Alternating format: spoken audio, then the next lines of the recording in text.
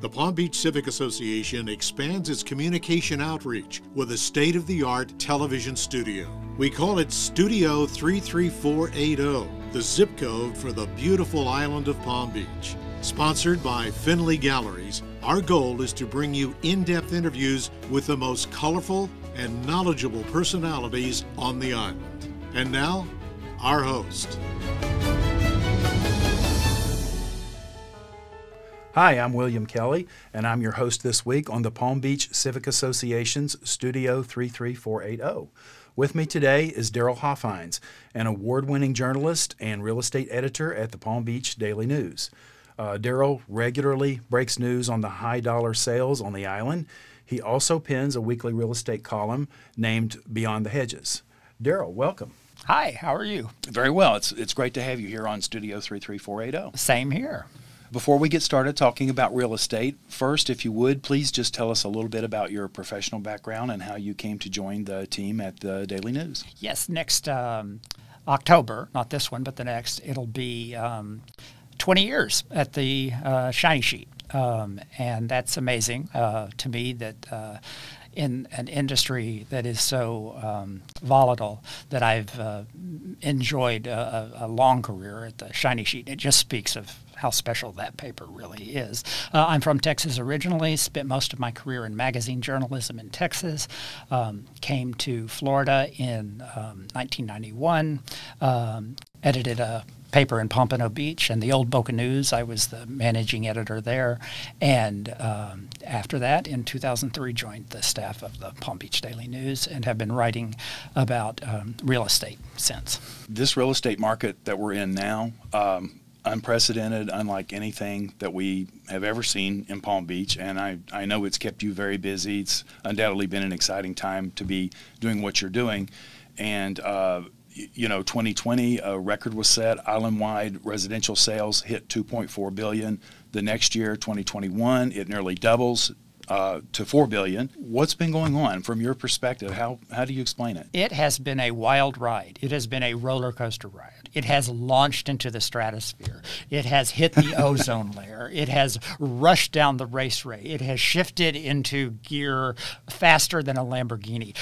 I have run out of metaphors to be able to describe what's gone on in Palm Beach real estate. And the nice thing about being at the Shiny Sheet for so long is that I've been able to sort of put it into perspective. And the numbers you just quoted are amazing. That just as telling, in 2019, before the pandemic, we were at $1.2 billion in residential sales. And then, as you just said, by the end of 2021, we had hit 4. So we went from 1.2 to 4 billion in basically 2 years. And it's not just we've had just a tremendous amount of transactions, but it's this price escalation that we've seen over and above anything we had ever seen. You used the word unprecedented, and that is exactly what this is. And what we've seen is one of the sales reports that came out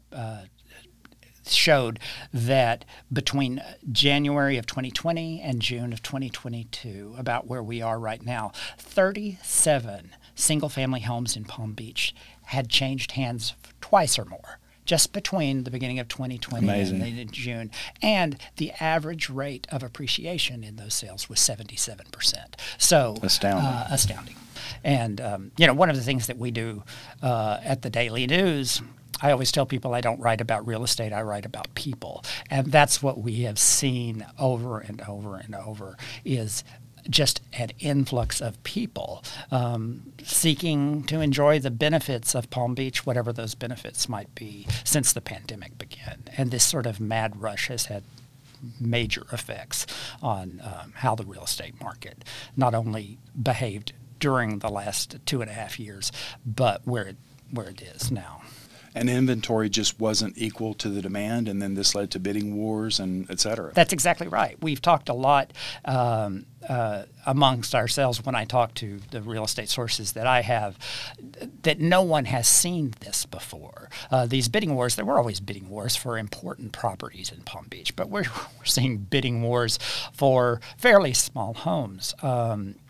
and for condominiums, which we've never seen. Basically, the idea is that everything in Palm Beach is valuable. It's always been valuable. There is a limited supply. We have about 9,500 individual real estate parcels on the island. And that's not a lot of houses when you think about what you might think is in Palm Beach. And that's total houses, land, multifamily. But it's not a lot. Mm-hmm. And when you have, thousands and thousands of people scrambling to get one of those properties, it can be sort of shocking when everybody's competing for the same piece of the pie. The paper has been laser focused in its coverage of the real estate market. It's almost impossible to pick up a copy of the Daily News without seeing at least one real estate story on the cover.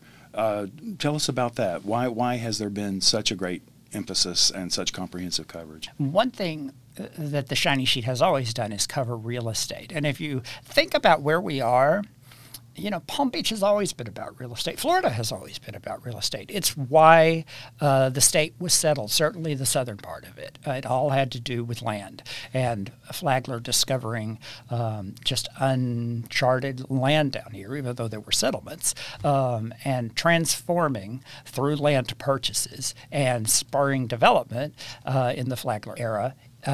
Just unbridled growth, interest, people coming to Palm Beach, on the society said. We go a couple of decades ahead to the 1920s, where the boom really began with the Florida land boom. Palm Beach exploded. The only thing that I have ever been able to equate to where we are right now is the boom of the 1920s, when building permits soared, hotels went up, prices soared. A lot of stuff was developed on speculation. Unfortunately, we know how the boom ended. It did not end very well for Palm Beach, and the Great Depression followed shortly afterward. I don't think we're there in any way as far as where we are right now, but that sort of frenzied activity of the 20s is what we're seeing in some sort of counterpart here. But this is like, I think in many ways, if not as historic, even more historic, just because of the pricing we're seeing.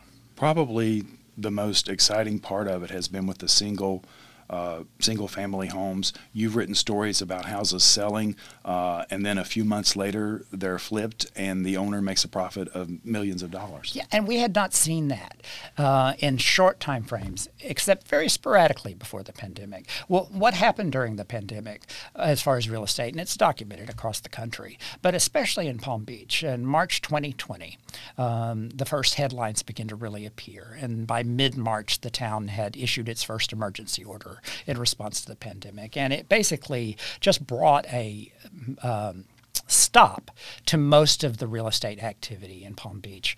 And people didn't know where they were. We had been on a fairly good roll from 2019 to the beginning of the pandemic. But that pause was momentary. And by the middle of May, suddenly, when I would call realtors and they would say, things are picking up. Well, they didn't just pick up. They started speeding up. First went the rentals. Every rental property in town was rented. Then went the single-family homes.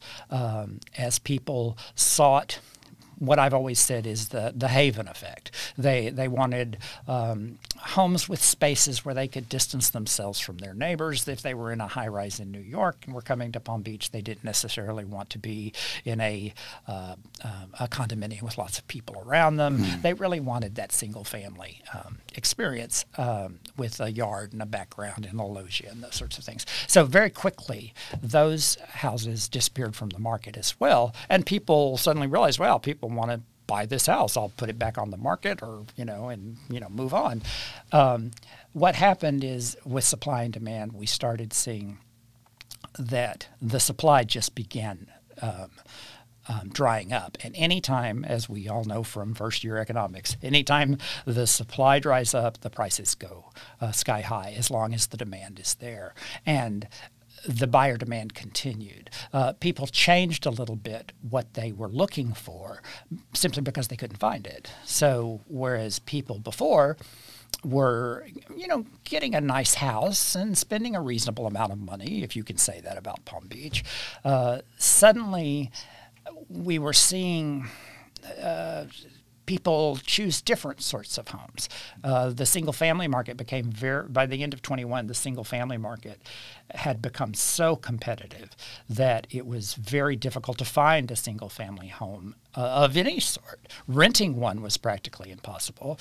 And finally, people turned to condominiums, which had been a market that had been severely overglutted for a long, long time. And as people could not find the single-family home that they were looking for, then they turned to the condominium market. The condo market, where does it stand right now in terms of inventory? Where is it?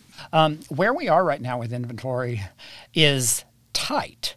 And it's sort of a surprise because I think 3 years ago, it wasn't that you couldn't give away a condominium, but there was a lot of condominiums available on the market. Well, once that shift we saw into single-family homes becoming so much tighter, and people just decided, well, what we'll do instead is we'll choose a condominium and perhaps live there for a while, and then as something comes onto the market, then we'll be able to get a single-family home. And as a result, right now we have, and these numbers are just remarkably low. We have 45 or so single-family homes on the market.